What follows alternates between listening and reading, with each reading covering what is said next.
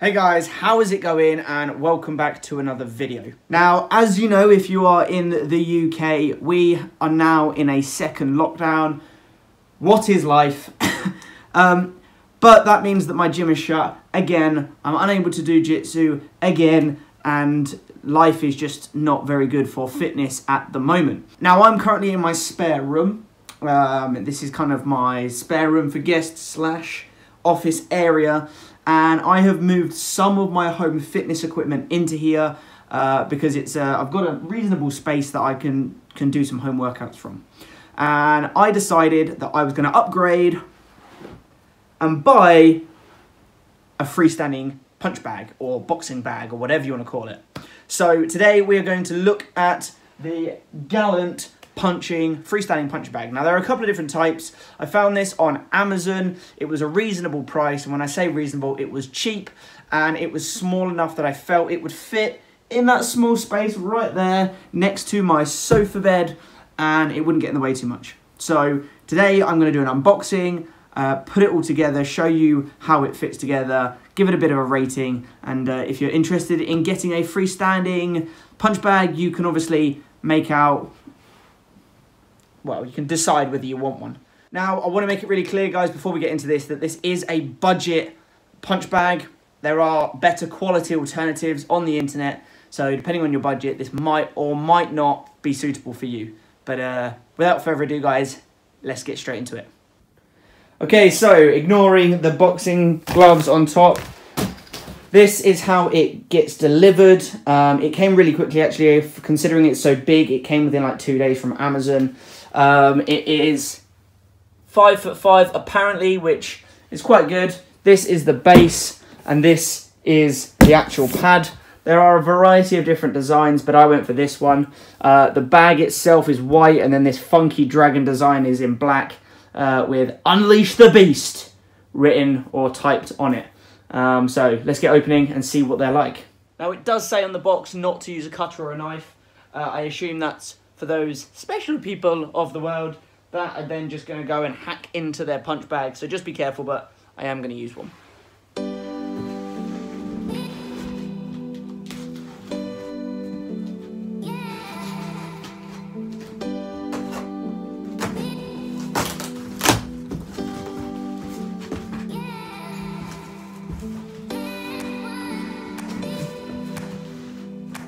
This is what we have got in the base. The base is the first bit. I think it's upside down at the moment. Let me put you guys down.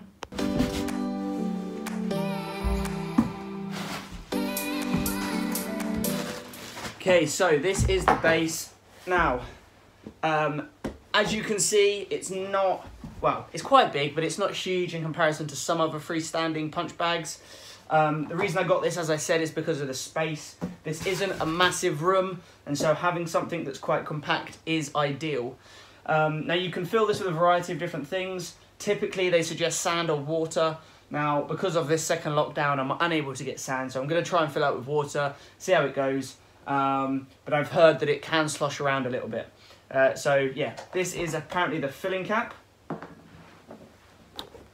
So the filling cap is there, it's just a hole, and it has this like red plug that you push into it. It's obviously quite good, because if it's difficult to put on, then it means that whatever's inside will not spill out. And then you can also see that there are drill holes in the top, which is what, and there are a load of drill bits in here that I assume you sort of bolt the top bit into.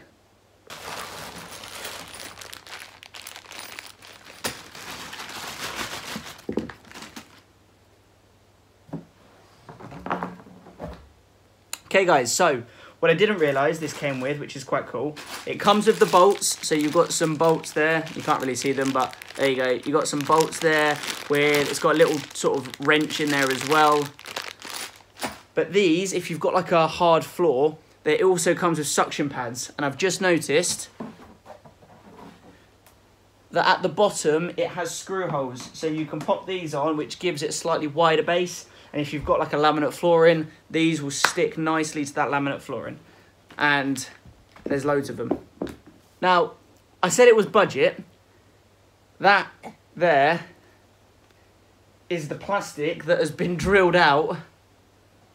Rather than taking it out and throwing it, they just left it inside. Basic. Right, I'm now going to open the big boy.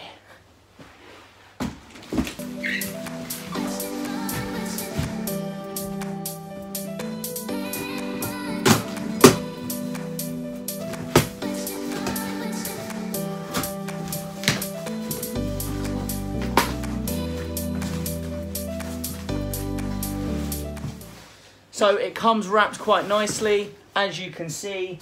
It is in a sort of cellophane wrap, and the base bit, which I suppose you stick on top of there, is at the bottom. From first look and from feeling it, it feels like good quality. It feels well made.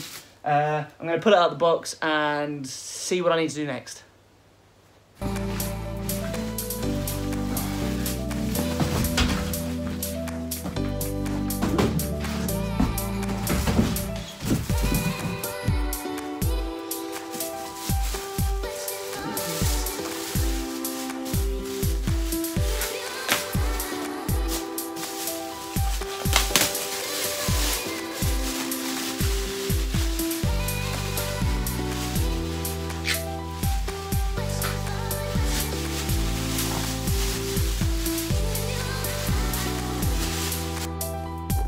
And here we have it.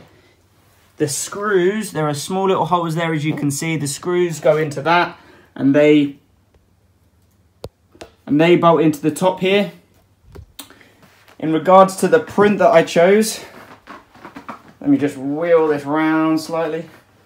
1 second. I think that looks awesome. So you've got the Unleash the Beast, Beast being in red. You've then got that awesome dragon snaking round or curling round the side. The rest of it is white. And then you've got the stitching in the top here. It feels good quality.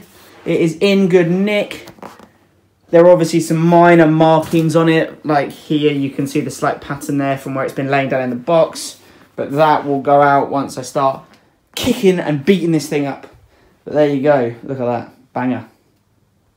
No, I don't have, I know I don't have a laminate flooring in here, carpet, but I am still going to stick these on because it will give a little bit more traction on the carpet.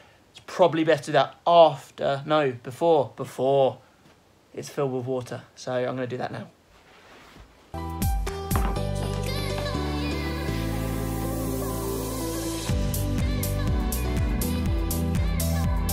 So, as I said at the beginning, you need to either put sand or water into the base. Now, I don't obviously have sand, I'm going to put water in it. It is massive. I don't know how many litres are in it, but it's big. So, I think what I'm going to do to start off with is attempt to stick it in the shower, fill it up with the shower, which should take up most of the time, carry it in here, fingers crossed it doesn't spill all over my feet and all over the floor. And then the last bit, I can use like a jug and fill it up with a jug. It's definitely not going to go wrong. Right, so I have got the base. I've stuck all the suckers to the bottom of it. Sucker! And I have taken the head off of my shower and I'm going to put it in the hole. Now, I don't know if this is a tip because I've not tried it, but I think it is a good tip. I have stuck my bath mat underneath it because it's got the suckers on it. As the water goes in and weighs it down, I don't want it sticking to the floor because then I've got to try and pull it off the floor again, if that makes sense. So at least this way it won't suck to the floor and I'll be able to move it afterwards. I'm probably not going to fill it up full because like I say, I do have to carry it back through. It's not far, but I don't know how heavy it's going to get. So here we go.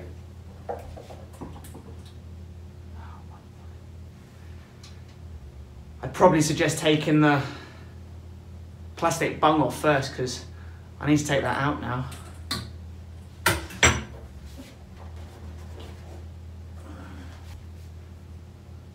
I rescued it.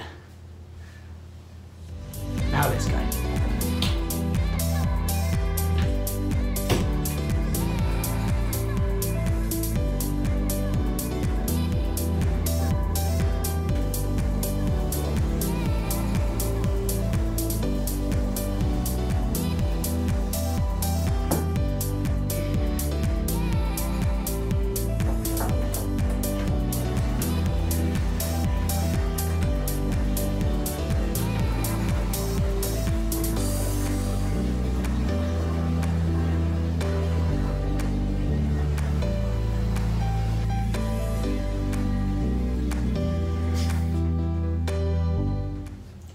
probably a good idea to make sure that you turn the shower off prematurely.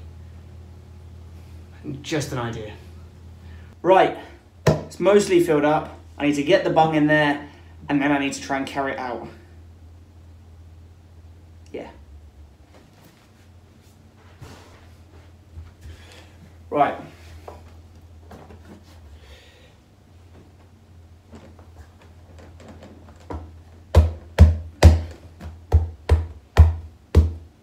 Now, hopefully that holds. Now I need to move it. I'm going to clear the boxes out of the way first because they're all in the hall.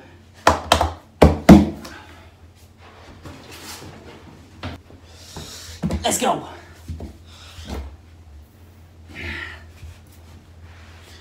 I'll tell you what, this is another good reason for having the mat underneath. I can just pull the mat.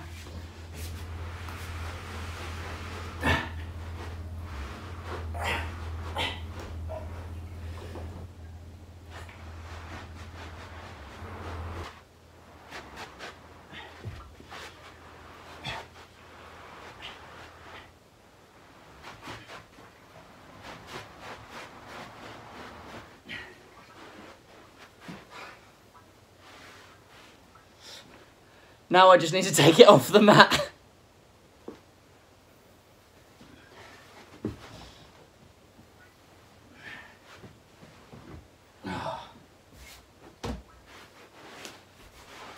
There we go. Now it's not actually that heavy, it's just awkward. And because it's full of water, I don't really want to have to move it loads and loads of times. It's going to stay in this corner of the room. Now I'm going to stick the top on, and then we're going to give it a test.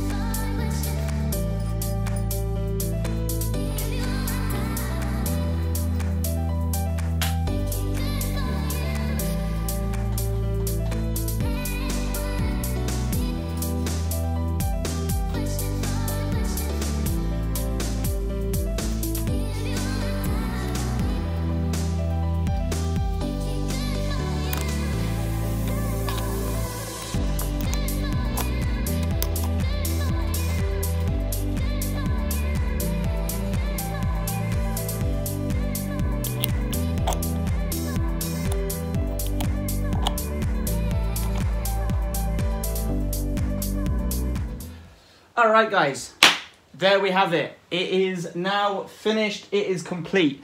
It came with one extra bolt, which I suppose is good if one goes missing or something, I don't know. But it is all ready to rock and roll now. As I said, I would probably suggest filling it with sand whilst tightening the bolts up. I could hear the water sloshing around a little bit, and obviously because I'm on carpeted floors, if it does spill, it's just a bit of annoyance really. So at some point when I can get some, I may well siphon some of the water out and fill it with sand instead. But no, I'm happy with it so far, and the only thing left to do is give it a bit of a test. I've got my gloves, so cue some kind of really crap boxing montage, I suppose. Yeah.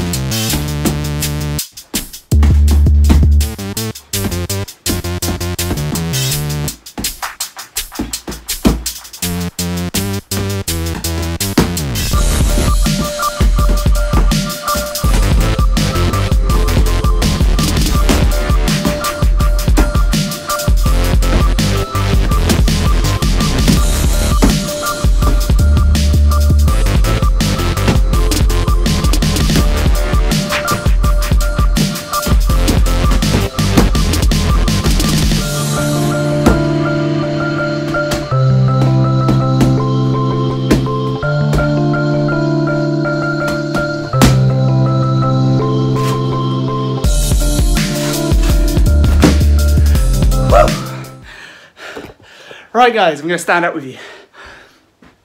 Got a little bit of a sweat on. I've not done that much of it. Just giving it a bit of a test run. It's awesome.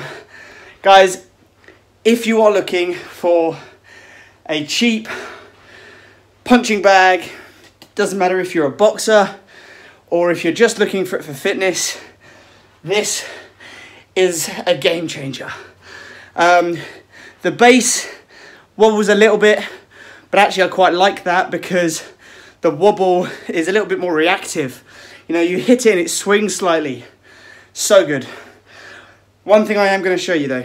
When the water was sloshing a little bit, you can see it has started to dribble. So, as I've already said, if you can fill it with sand, you're not going to get that with sand. Sand doesn't move the same way as water does. But otherwise, it held up well. So yeah guys, for £80, I honestly can't recommend it enough. The pad is good quality. I've hit things in gyms that have been the same. Obviously they've been hanging rather than freestanding. You know, it's compact, it's small. This thing will nicely fit into the corner there and it will be out of the way. Height-wise, yeah, I'd say it's about 5'5". I'm 5'9", 5'10"-ish, so it's perfect height. When it comes to me throwing out punches, it's really good height for me. And like I said before, it moves ever so slightly. So you have that slight reaction. It's great. I'm intrigued to see how long the pattern is going to last. It is just painted on, obviously. And after a little bit of wear and tear, I can imagine it will fade. But no, it is a sexy looking freestanding punch bag. I can't wait to include this in my workouts. And while I'm talking about workouts, I am going to bring you some more, some more, I've done one or two. I'm going to bring you some home workouts including this bad boy, but obviously you can replicate that way, shadow boxing, which is something I've done a lot recently. I've got some other free weights and other bands and bits and bobs down there on the floor, so I will be bringing you guys some more home workouts to hopefully inspire you and to keep you guys fit during this second lockdown. Right, I'm going to wrap this video up now. This has been lots of fun. I'm definitely going to enjoy playing with it. And yeah, as a final review, for £80, it's small, it's compact, it's good material, it's a lot of fun. Get yourself one, stick it in your spare room, in your garage. Wouldn't recommend leaving it outside because I expect the screws and bolts and stuff would rot and it wouldn't be very good for the upper part, but highly recommend. Well done, Gallant. Thank you very much. I'm going to have a lot of fun. Right, guys, if you haven't already, you can see the sweat beading off me. I've only been hitting it for a few minutes. Like this video. Comment down below if you want to know anything about this, about boxing style workouts. If you want to see me doing a boxing specific workout, let me know. And if you're new to the channel, guys, please subscribe. See you guys next time. Peace.